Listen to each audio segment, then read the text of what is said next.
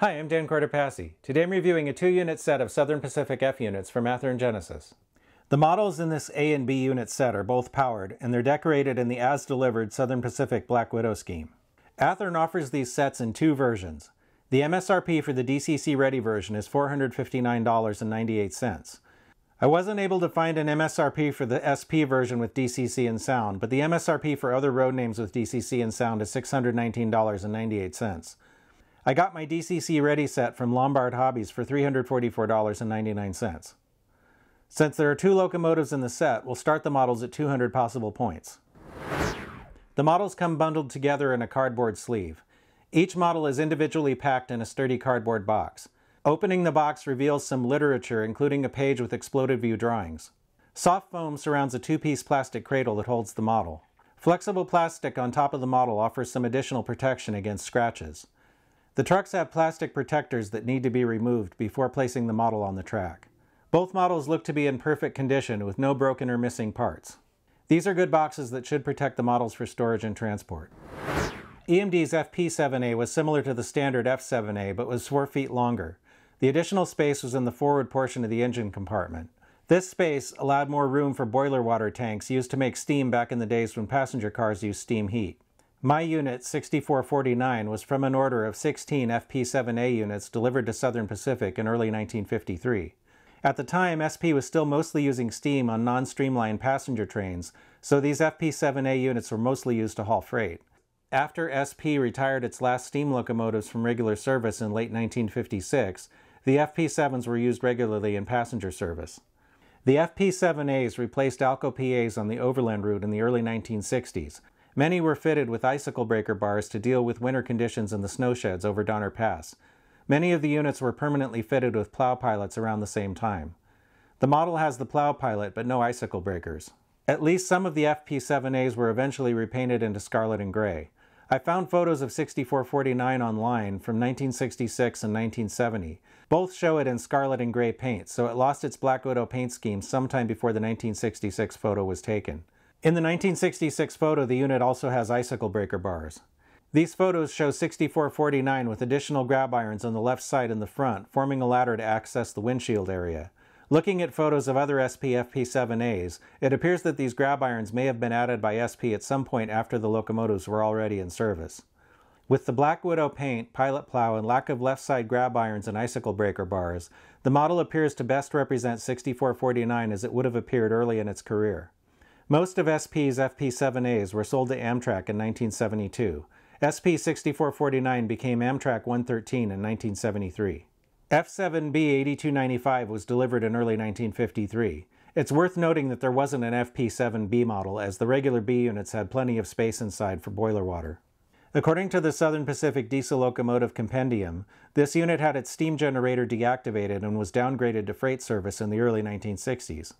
8295 was retired and traded back to EMD in 1972.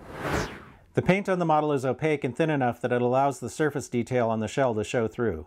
The markings are mostly crisp. The engines don't have a lot of small stencils, but the stencils they do have are legible. My one complaint is that the separation line between the black and silver on the front of the A unit is a little fuzzy. I think this looks a lot worse blown up on video than it does in person, but it's still out of keeping with the overall quality of the other markings, so I'm taking 5 points. One thing I really like is that the models have a matte finish. This looks more realistic than a glossy finish in my opinion and saves a step when it comes to weathering the model. The freestanding vertical grab irons on the units appear to be made of wire and are nicely painted in white.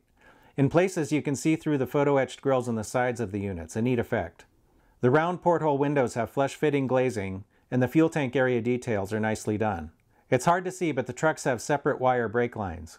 In front, the A unit has a lot of detail, including separately applied windshield wipers, sunshades, side mirrors, freestanding grab irons, an MU door on the nose, plow pilot, hoses, and an uncoupling lever. The lifting lugs on the front of the A unit are a particularly cool detail. The number boards on the nose have numerals behind glazing, though they don't appear to be lighted. Likewise, the class lights are not functional. I like how the headlight has two individual lenses inside, just like the real thing. It's a little hard to see, but the oscillating light also has a vertical separator through the outer lens, just like the prototype units.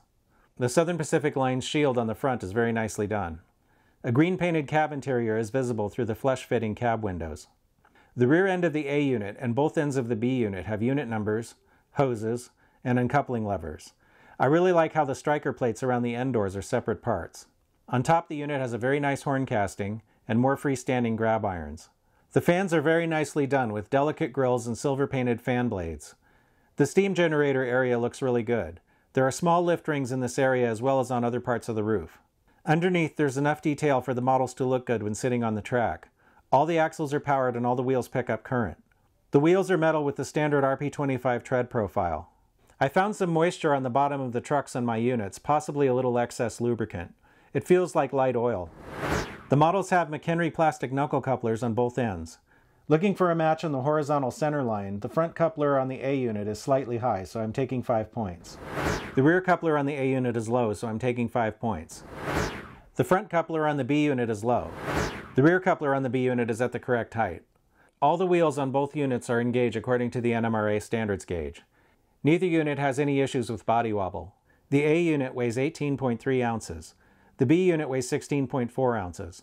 My best drawbar pull attempt with the A unit topped out at 4.7 ounces, excellent for a diesel of this size. The best attempt with the lighter B unit was 3.5 ounces, still really good. With both units together, I measured an impressive 8.1 ounces of pull, to the point where it was getting hard to physically hold them back. The A unit has LED lighting. The headlight and oscillating light come on when the engine moves forward. They are off in reverse. The oscillating light doesn't actually oscillate on DC. There is no backup light, nor are there any lights on the B unit. Since the track was still set up as I was making this program, I decided to try the engines out on our HO scale holiday layout. They're very smooth and quiet, and the A and B units play nice with each other. These engines had no trouble with the 21 5/8 inch radius curves we were using.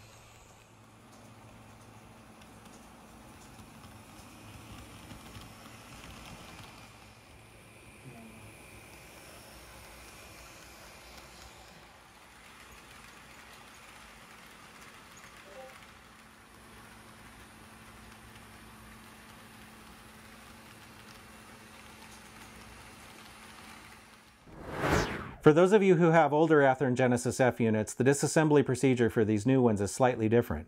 You no longer need to try to spread the shell to the sides, and in fact that won't work. I actually tried that before finally deciding to read the instructions. To remove the shell on the A unit, first remove the front coupler. I was unable to pull the entire assembly through the plow pilot, so I had to remove the draft gear and coupler one piece at a time. The tops of the draft gear boxes have a little pin on them that fits into a hole in the frame. This is to keep the box from turning. Be careful not to break this piece off as you remove the box. The instructions also recommend removing the rear coupler. The rear coupler on the A unit and both couplers on the B unit are much more accessible.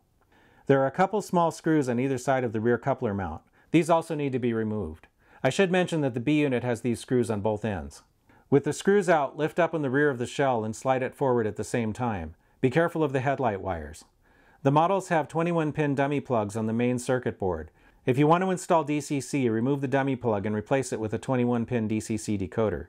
There's a notched area at the rear of the frame that's plenty big enough for a speaker if you want to add sound. Because it's my preference, I'm going to replace the stock couplers with KD158s. These fit into the factory draft gear boxes. If the coupler ends up too low, you can file some material from the mounting pad on the frame. Be careful of small details while doing this. If they're too high, a small scrap of thin styrene could be cut and used as a shim. So even though I normally model the 1990s, I do like to have some vintage equipment around. I'm hoping to eventually use it for photo freights on my Donner layout, and I think these two engines will be perfect for that. Let's see what we've got. The separation line between the silver and black on the A unit was slightly fuzzy, so I took 5 points in the paint and detail category. There were some coupler height issues, so I took 15 points in the standards and operation category. That leaves us with 180 out of 200 possible points, which averages to 90 out of 100, or an A- on a report card. Individually, the A unit scored 85, and the B unit scored 95. Overall, I think these are really nice models, and they deserve a green signal. I think Athearn did a really nice job on these engines. It's nice to see that they're continuing to improve the already good Genesis F7s. If you like this video, then please like, comment, share, and subscribe. Stay tuned, and thanks for watching.